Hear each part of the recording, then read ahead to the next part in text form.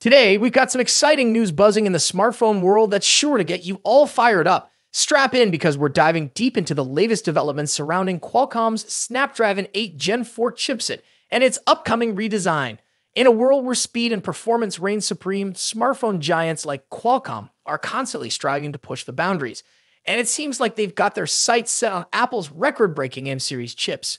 Rumor has it that Qualcomm is gearing up for a redesign of its Snapdragon 8 Gen 4 application processor set to hit the market this October. But why the sudden change of plans, you've asked? Well, it seems like Apple's upcoming M4 chip has raised the stakes with its jaw-dropping single-core benchmark scores.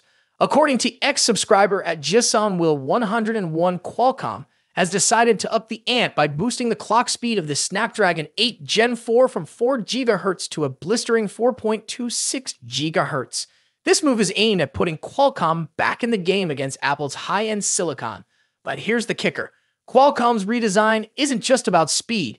It's about taking on Apple head-on in the battle of the chips. You see, Qualcomm plans to manufacture the Snapdragon 8 Gen 4 using TSMC's cutting-edge 3nm process node, the same one Apple is using for its M4 chip and the A18 series.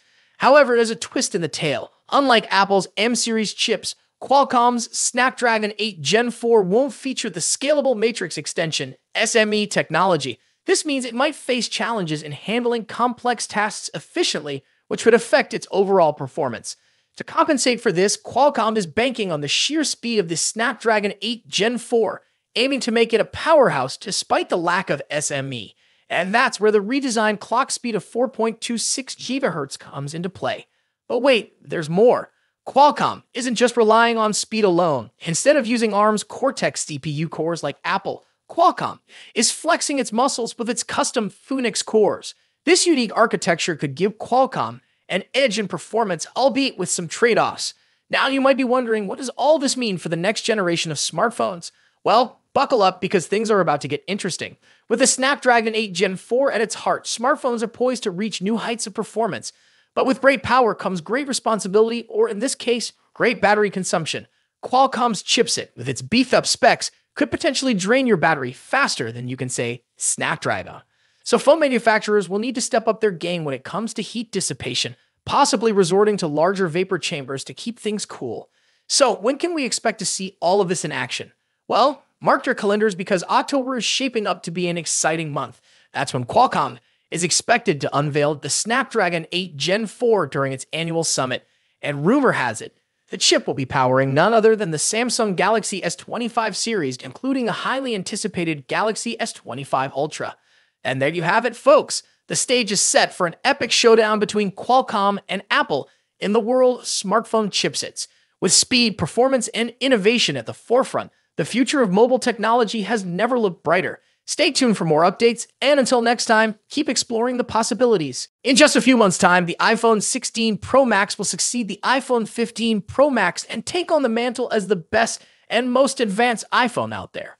Although there's plenty of time until September and a lot can change, we seem to know a lot about the upcoming top iPhone model based on rumors and leaks. How is the iPhone 16 Pro Max shaping up against its predecessor? What's changing and what's staying the same?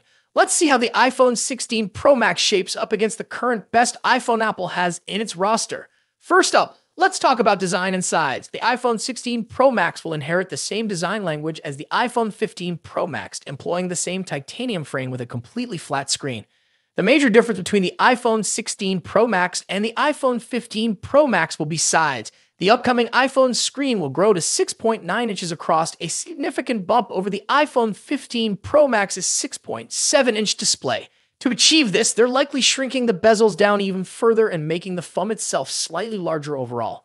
As per the rumors, the iPhone 16 Pro Max will measure 163mm in height and 77.58mm in width versus 159.9mm and 76.7mm for the iPhone 15 Pro Max, respectively.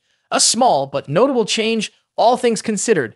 The iPhone 15 Pro Max debuted with an action button instead of a mute switch and a USB Type-C port at the bottom, so those two features will be carrying over to the newer model as well.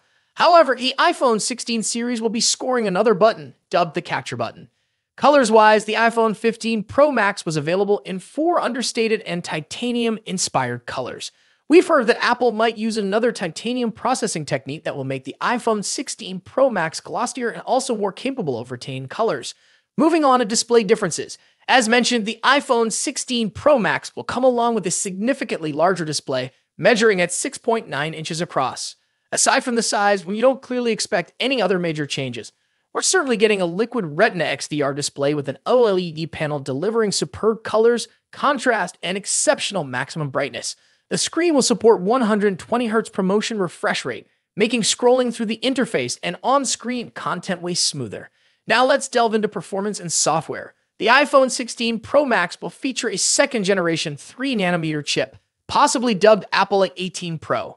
As one can imagine, we expect that the Apple A18 Pro will have better performance than the Apple A17 Pro.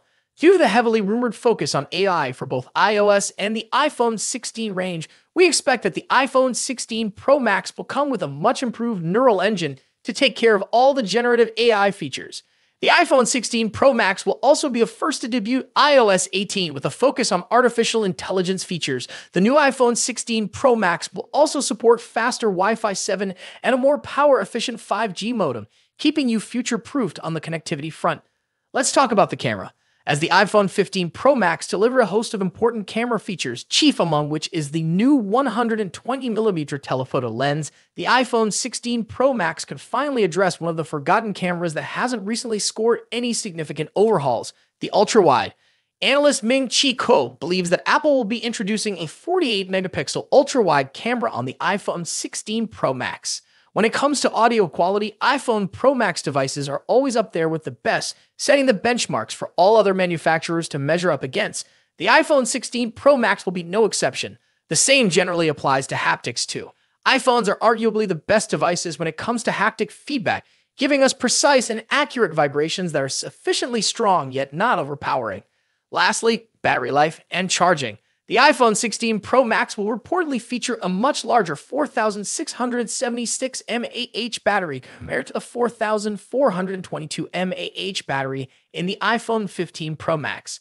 Charging-wise, we haven't heard anything about a potential charging speed increase, but we hope to see one on the iPhone 16 Pro Max.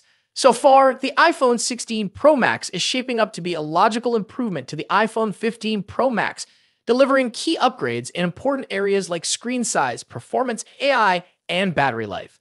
Thus far, we haven't heard anything particular about a potential price increase, so it's safe to assume that the iPhone 16 Pro Max will start at $1,199 for the 256GB version. Of course, if there's an iPhone 15 Pro Max in your pocket, then you'll probably have few reasons to upgrade to the iPhone 16 Pro Max. Stay tuned for more updates on the iPhone 16 Pro Max as we get closer to its release date. Don't forget to like, share, and subscribe for the latest tech news and reviews. Thanks for watching. Until next time.